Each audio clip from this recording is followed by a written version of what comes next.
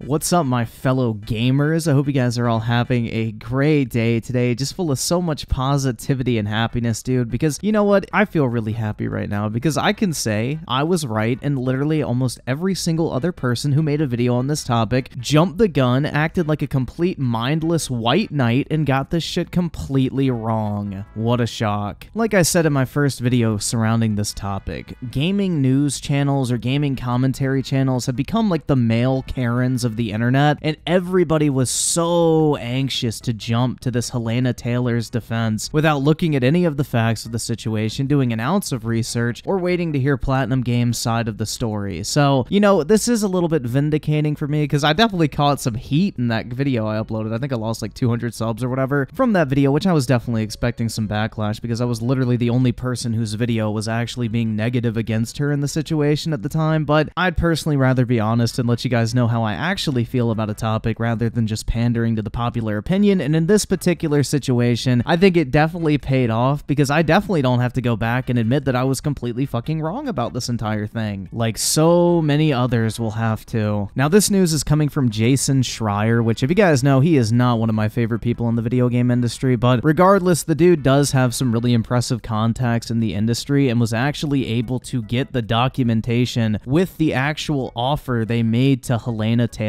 And this is the series of tweets he put out, like kind of plugging his article. So he said, last weekend, Bayonetta's former voice actor called for fans to boycott the new game, saying she was offered just $4,000 to work on it. Her Twitter videos went viral and stoked a debate over voice actor wages, but the full story is much more complicated. Platinum offered Helena Taylor between $3,000 and $4,000 per session for at least 5 sessions, which translates to $15,000 to $20,000 minimum, according to 2 people familiar with the deal and documentation viewed by Bloomberg. In response, people said Taylor asked for a 6-figure fee and residuals, which means royalties off the sale of the game itself. Negotiations fell apart. Taylor denies this account. In an email to Bloomberg, she called that version of events an absolute lie and said that Platinum is trying to save their ass and the game. Now, I want to go ahead and take a look at this article because I think it's really going to shed some light on this entire thing, and honestly, it really just shows you that she completely lied through her fucking teeth, played up for sympathy points, and was hoping that an outrage mob could basically force Platinum Games' hand or at least ruin the launch of the game. Like, what I think happened here, which I talked about in my previous video about this, is she has a sense of entitlement. She believes that she is the character just because she voiced it, when in reality, she didn't create the character. Obviously, her voice is replaceable because they got somebody else to do it, and she felt like she was entitled to play this character and demand as much money as she thought she deserved, when in reality, that's just her own entitlement speaking, and I think this is proof of it. She way overplayed her hand, demanding 6 figures for a voice acting role that, in her own words, took her 16 hours in the previous games.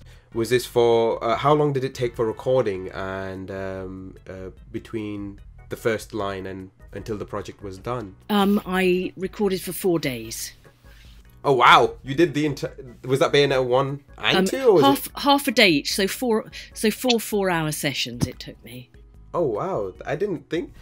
I swear Bayonetta talked more than that. Yeah, no. I'm very quick, and so's Chris Zimmerman Salter. It was literally do 3 lines of each line, and that's it.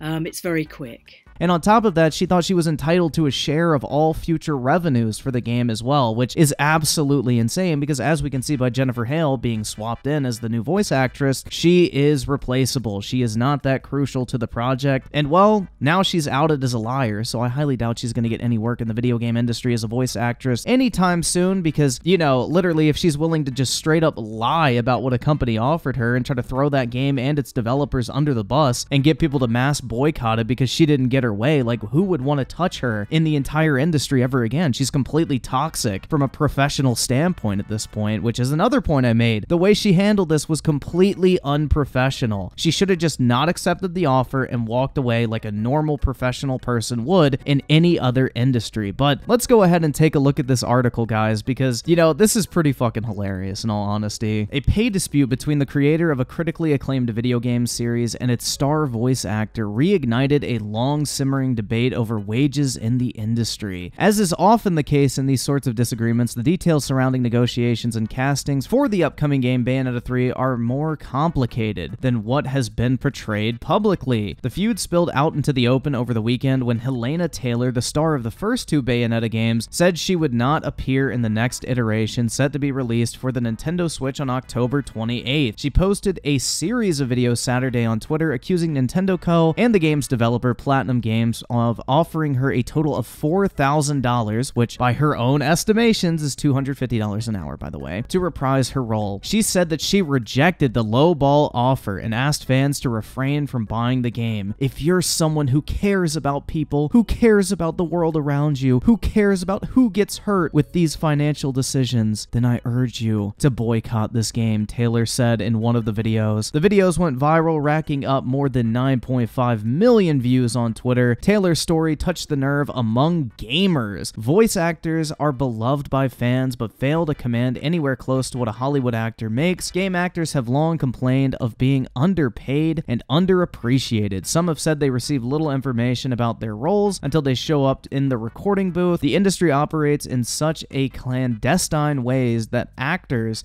sometimes won't even know what game they're recording the lines for until it's released. The tensions last crested during contract negotiations in 2016 when the union representing many voice actors, the Screen Actors Guild, American Federation of Television and Radio Artists, orchestrated a strike that lasted nearly a year. One of the sticking points was residuals, meaning compensation for actors when sales of a game outperform expectations. Voice actors gave up that fight in exchange for receiving bonuses based on the number of sessions they work. In the case of Bayonetta 3, the developer appeared to be determined to rehire Taylor, according to two people familiar with negotiations, as well as documentation reviewed by Bloomberg. Here's where their accounts differ. Platinum Games sought to hire Taylor for at least 5 sessions, each paying $3,000 to $5,000 for 4 hours in the studio, which is roughly about $1,000 an hour, by the way, guys, said the people, who asked to not be identified because they aren't authorized to discuss private contract negotiations. That would make the total for the game at least $15,000. In response, they said Taylor asked for a 6-figure sum as well as residuals on the game. Platinum declined, and following lengthy negotiations, took auditions for a new actor. Platinum later offered Taylor a cameo in the game for the fee of 1 session, which she turned down, the people said. So if you're wondering where that $4,000 number she's talking about came from, it was this 1 session for the cameo they were referring to after she already declined the role completely. So literally the $4,000 they were offering her was nothing more than them being generous and kind and wanting to still include her in some way, shape, and form after they already hired a new voice actress because she denied their initial offer of $20,000 minimum, basically. So Platinum Games in this entire situation was nothing but kind to her, and she literally took this upon herself to try and destroy this game just a week before launch because she was a petty ass bitch, bro. I don't really know how else to word it better in this situation. I think that puts it perfectly, because even after all of this, after she declined to work on the game and they got someone different, they still wanted to include her and still offered to pay her $1,000 an hour for 4 hours of work just to make a cameo in the game because they still wanted her to be a part of it, dude. Like, how the fuck can anyone defend her in this situation? And this is backed up by Bloomberg actually seeing literal documentation of this going down, my god. Like, this is absolutely insane. She completely tried to, like, muster up this massive Twitter hate mob to try and destroy this game before launch because she couldn't get her way. But let's go ahead and keep going. In an email, Taylor described this account as an absolute lie and said that Platinum was trying to save their ass and the game. She said she stood by everything she said in the video. I would like to put this whole bloody franchise behind me, quite frankly. Get on with my life in the theater, she wrote. Oh, isn't that interesting? She was so passionate about Bayonetta in those videos and, you know, standing up for what's right. Now she just wants to move on from the entire thing. Representatives for Platinum Games and Nintendo didn't respond for requests for comment. Hideki Kamiya, the executive producer of Bayonetta 3, called Taylor's allegations sad and deplorable in a Twitter post. And you know what? I don't really think we need to read much more after that, man. I think this really puts a lot of this into perspective and just shows you how manipulative she really really is in this entire situation. Like, you know, I knew something was up. She was acting extremely petty, the way she was attacking the other voice actress, just her overall attitude of being holier than thou. Like, even for what she was offered originally, let's say it was $4,000 for the entire game, okay? Which now we know is not the case whatsoever. It was 5 times that amount. But anyway, $4,000 for 16 hours of work doing voice acting is literally the union recommended rate. In fact, it's higher than the union recommended rate. And now that we know that they were literally paying her $4,000 for 4 hours of work, even after she declined, just makes this entire thing even worse for her. And like I mentioned before, she is toxic now. I highly doubt she's gonna work another day in voice acting when it comes to video games. And honestly, this entire situation is the perfect example of not just jumping blindly on a hate bandwagon against a company because it's the popular thing to do so. And you know what? I think we should have a little bit of fun here at the end of this video. You know, let's take a look at one of these people that originally was boycotting this game, saying that no one should go out and buy it, you know, attacking Platinum Games.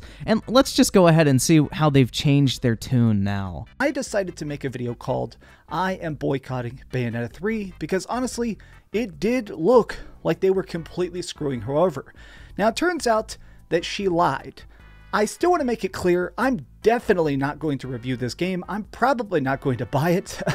Ever since I put up my video saying I was going to boycott the game, I have been flooded with hate, threats, people literally telling me they had wished I had died when I was homeless on the streets.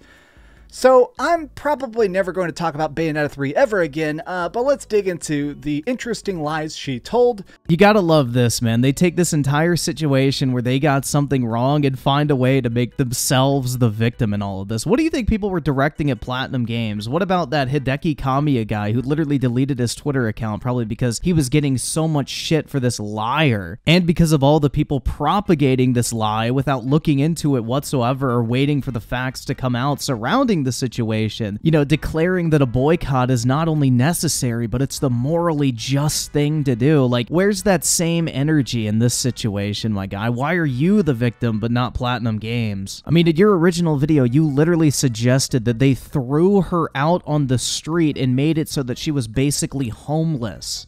Now, I do want to make it incredibly clear here. I am retracting my original boycott. I'm still not buying the game simply because you do realize you have to have an intention to purchase something in order to boycott something in the first place, right? So if you're retracting your boycott, that means you need to go out and buy the game.